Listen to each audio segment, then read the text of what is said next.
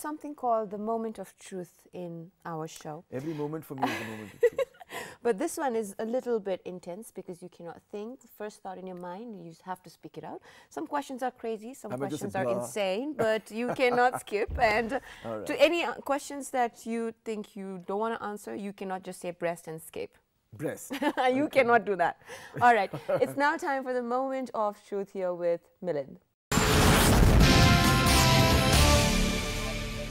All right. Are you ready? Yeah. You seem to be very calm and relaxed. Is that a question? No, it's not. All right, we start off with you. Do you prefer stage or screen? Screen. I've never done stage except for modeling. Modeling, I meant. And stage is very frightening. Oh, really? Yeah. No, but then if it's between fashion modeling and screen, obviously screen, because it has much more depth. There's so many more things to learn, more things to experience, more things to do. But don't you think stage is you go and perform, you have no second chances? Isn't that more thrilling? That's the scary part. Oh, okay. Oh my God. What is one thing that you miss about being 25? The stupidity. The stupidity? Because I just think that as you grow older, now of course people talk about physically you become weaker and so on, so that's not happened to me. I feel fitter than I was when I was 25, even though I was a national champion in swimming then. But I think mentally and emotionally, you become just so much more wiser, you know. So there's just so much more stable and settled that you really see so many things that you missed when you were 25, and you can enjoy them so much more. I think it's a fantastic space to be in. All right. What's the strangest thing you have done to prepare for a role? I don't really do much preparation. I go by what the director wants and the director's brief. I haven't actually done a role where I've had to put on a lot of weight or lose a lot of weight or shave your head. my head. In fact, I did a film last year called Bajirao Mastani, and in the film I'm bald, but now the makeup has improved to such an extent that I just had to wear a bald cap, and the makeup, it was fantastic. You cannot tell that I had hair like this, and I'm completely bald in the film. So I never had to do anything like that much. I had to go by the character. In fact, people ask me, they said, oh, you played a doctor, so did you study what doctors do? I said, all doctors do whatever they do. Who the doctor is important. The character and personality of that particular doctor. And I can't study anybody for that. I have to be that person.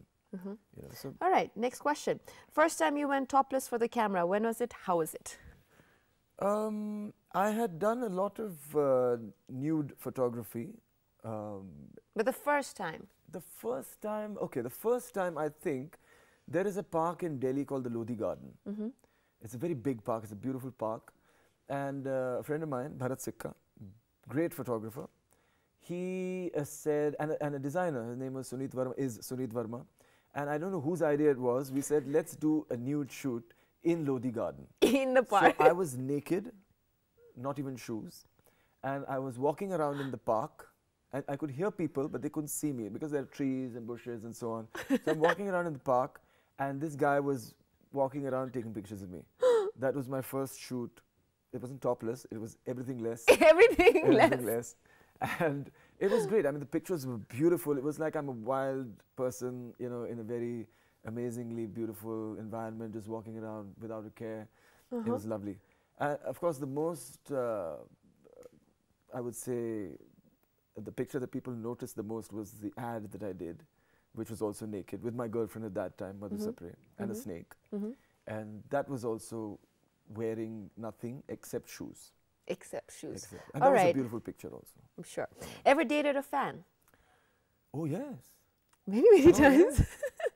Not many times, but I have. Yeah, it's fun. It's nice. Well, my last girlfriend, we were in a relationship for more than 3 years, is an actress. People know her. Her name is Sahana Goswami. Wonderful, wonderful actress. And she first wrote to me a fan letter when she was 14 or 15. Oh my God. Yes. So now she must be 29 or 28, you know. And so she's, I don't know how many years younger than me. But when she was 14, she wrote to me the first letter, and she was living at Calcutta at that time. When she came to Bombay to be an actress, I think at the age of 21 or 22, that's when we actually met, and I just got divorced. And we hit it off really well and started dating.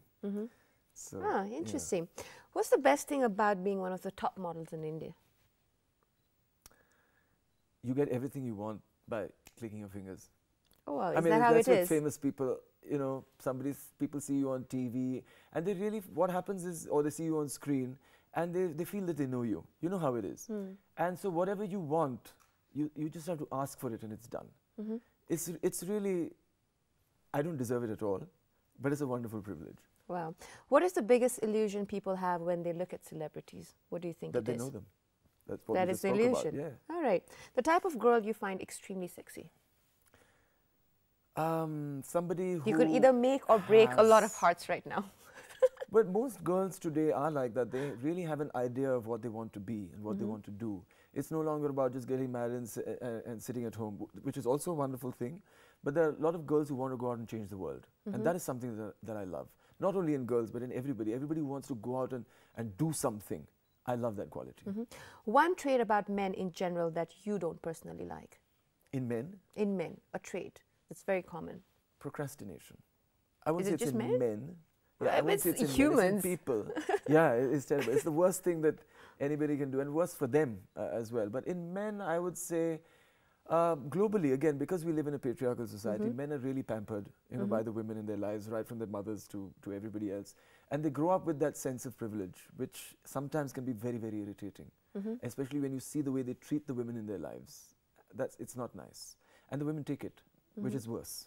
You know, it kind of feeds on each other. The men are taught to behave like that, the women are taught to accept it, and it kind of creates a vicious cycle. It goes on like that, sad. But true. A piece of material you can never get enough of indulging.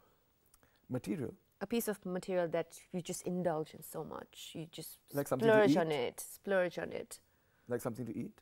Any kind of material that you literally splurge on and you indulge yourself to. I like to eat cream. I love cream. How do you keep that in balance? Because you're a fitness freak too. Do you burn that out? Well, the thing is, see, burning is one thing. People talk a lot about calories, but it's not really about calories. It's about metabolism. So your body actually has a consciousness that is far superior to your thinking mind. You know? So when the body understands what it has to do with the food, which only happens through an active lifestyle, the moment you become sedentary, your body loses that ability to understand what to do with the food that you're eating. That's why diseases happen.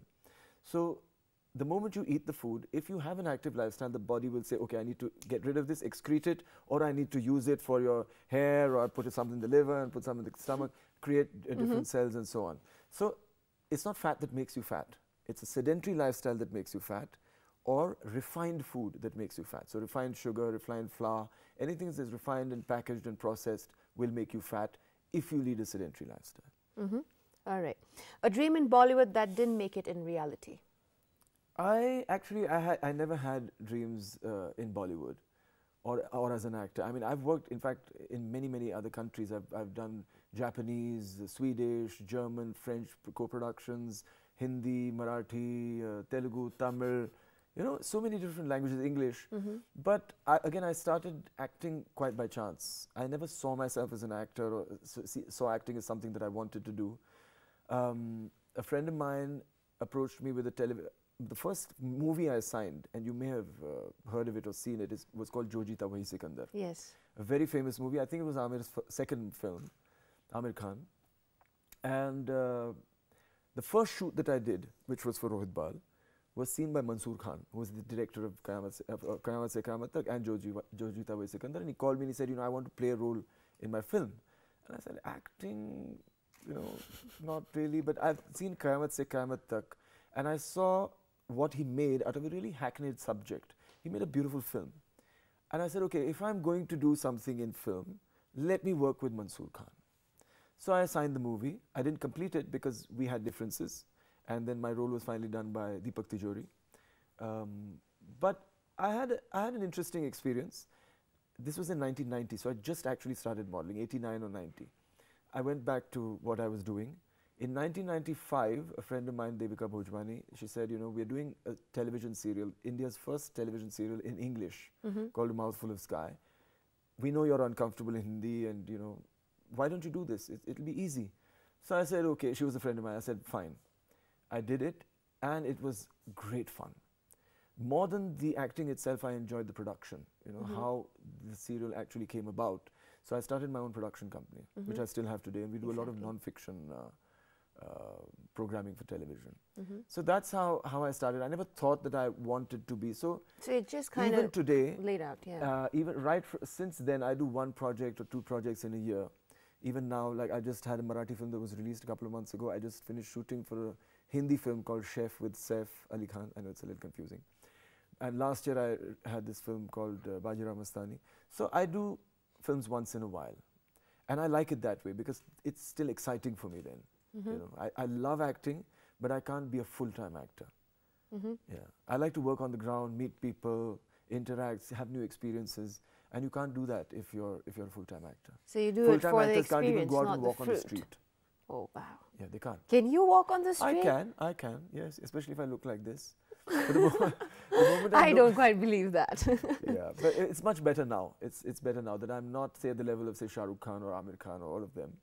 In fact, I started my career at the same time. But I'm at a level where I can still do whatever I want. And still feel human. Exactly. Absolutely. That I'm in touch with reality. Whereas if I became a full-time actor, I would not be. A bitter experience that positively shaped you as a person. A bitter experience. Well, my whole philosophy about experience is just that it's never a bad experience if you learn from it. So every experience has the potential to be positive. And if you talk about a bitter something that really bad that happened to me was when I was not allowed to represent India. In fact, that was the only time I represented India in swimming was at the South Asian Federation Games in '84. After that, I was not allowed, even though I was still national champion till 1988. So that was something that was terrible as an experience for me because I had been preparing from the age of 9 to 23. And that was something I would have really loved to do, to maybe represent India at the Asian Games or at the Olympics and so on. But I think I was just able to move on from there very, very easily. I still feel it. That's probably the only thing that I say I wish this had happened. But I'm emotionally comfortable with it now. Perfect. Your favorite place to hang out in Mumbai? At home, if I'm in Bombay, because I'm mostly there 10 days a month, 20 days I'm traveling. I love to be at home with my cat and my mother. Or there is another place. I have a house in Lonavala. It's a hill station just outside Bombay. And I built it myself. And it's like a shack, but it overlooks this beautiful valley. And it's a great place to just be there on your own and feel amazing. Two things you like about Nepal? Oh, the mountains. I love the mountains. You're in the perfect time. You can see mountains from Kathmandu Valley. And the people. I really love the people. Not that I've met a lot of Nepali people in Nepal, but I've met a lot of Nepali people in India. And they're really wonderful. Wonderful people. Perfect. Now, I will say few words which are in What happened to your rapid fire thingy? Well, it was a rapid fire, you know, but then I let you speak. Yes, you do talk too much. Yeah. All right. What do you think the meaning of these words are? Yeah. These are all Nepali words. You have to guess. Now, a little bit of exercise to the brain. All right? Uttaulo. What do you think that means? Uttaulo. It means excited. Oh, wow. What does it mean? It is. You have to congratulate me for that. That's amazing. I was in shock. All right. In fact, there's a similar word in India. I've forgotten which language it's in. It's Uttavla. Uttavla. Is that Hindi? Uttavla, yes, I think Uttavla, I think it's in Hindi. it is Hindi. So it is similar, Hindi. Yeah, because we have a lot of similarities. Of course, There are a lot of words that we actually exchange. All right. Thatta. Is to make fun of somebody. Not make a joke. Really. Yeah, actually, yes. That's a Marathi word. All right. There you go. Kurkucha. Oops. It's not a kukri. It's not. Kurkucha. Kurkucha, is it something to eat? All right, that's one guess. One guess. I give you one more guess. Kurkucha. No, I can't. Something to eat. No, it's your ankle. In that's tough. That's tough. Yes. You could eat somebody's ankle if you were so inclined that way. Yeah. Yes. Jhusli kira. Oh, please. It's an insect? It's an insect. It's an insect, but no. Come on. No, because come on, kira is the word. Yeah, but then the tricky part is jhusli. What do you think it is? Jhusli. Jhusli kira. It's not a cockroach. Come on, you cannot take that long. Is it a bed bug? Fire. No, it's not a bed bug. What is it? It's a caterpillar. Oh, okay. All right. Caterpillar. Last word. Chipleti. Chipleti. Something to eat? No, it's nothing to eat. Chipleti. Some animal. Some animal. No, it's a slide. A slide. A slide is called chipleti. Nice. All right. We still have a little more, but this is more of a brain exercise. So, Nikesh, if you could pass me those 2 tennis balls. Any idea what we're going to do? But I was good with the words, right? Yeah, you got 3 out of 6 right. It's very impressive, 50%. All right, Nikesh, you have to be a little quick. Run, run, run. So you're going to give me 2 balls. What do you think I'm going to make you do with this? Balance them in some way. Balance them? Or, yeah, what? All right, these are yours. Okay. So, can you juggle them? No. Yes, you can. Oh, you mean you want me to try? Yeah, you can do that, right? Oh my God. Nikesh, can I have the ball back? You can just throw it in. You want me to run around? Yeah. I just hope this does not get dangerous and no one gets hurt. So what do you want me to do now? While I'm juggling them? Wait, wait, wait. Yeah. All right. So while you juggle, you cannot stop. I will have few lines of Nepali songs recited and you will have to say it along without stopping. Okay. We can try that? Yeah, are you ready? You start. Okay. Resam Is this juggling? Sorry, yes. Start again. Resam firiri. Resam firiri. Resam firiri. Udera जाऊं कि डाँडामा पन्जा रेशम Firiri can't stop I'm not stopping. निराजैले रिसाउने निराजैले रिसाउने you have to stop after I say it. Oh, sorry. All right. निराजैले रिसाउने निराजैले रिसाउने निरा कहिले होला मायासँग माया मिलाउने. Really? Yeah, Nira something in the Himalayas. All right. Ukalima. Agi. Oralima pochi. Yo keta ke bhako. Oh, not bad. Not bad. All right. All right. One last. Bistare.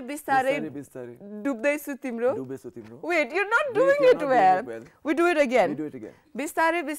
Dubdaisu timro. मायाको सागरमा दुःख आँसु सबै बिर्सेर राम्रो. You're doing a good job. All right, we're done. All right, now you do it. I'll tell you a song in Marathi. Oh my God. Yeah. Say, come on. You don't get to do this. You're on my show. Your fans, they will love you. We're running out of time and I have a few more questions. Quick. All right. Popta. Boltos gold. Chorun khatos Paravala. Not bad.